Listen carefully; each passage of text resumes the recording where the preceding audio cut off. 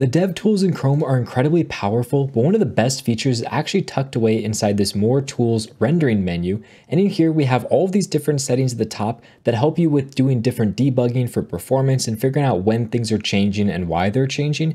Then if we scroll down a little bit further, you'll notice that there's an entire section for emulating all the different CSS features. So if you want to check for dark mode, for prefer light versus dark mode, if you want to do different print emulations, if you want to check to see, prefers reduced motion, all of that different information is going to be inside of here. And you can even test for things like color blindness. So you can say, oh, you know what? I want to test for red color blindness, blurry vision, reduced contrast, just to make sure that your site's going to be accessible by everyone, no matter what different accessibility settings they have inside of their browsers being set. Also, you can disable different image formats to make sure all your images are loading perfectly. This tab is one of the best things you can do if you have a site that you're looking to push to production and you want to make sure you polish it as best as can be and that it works perfectly.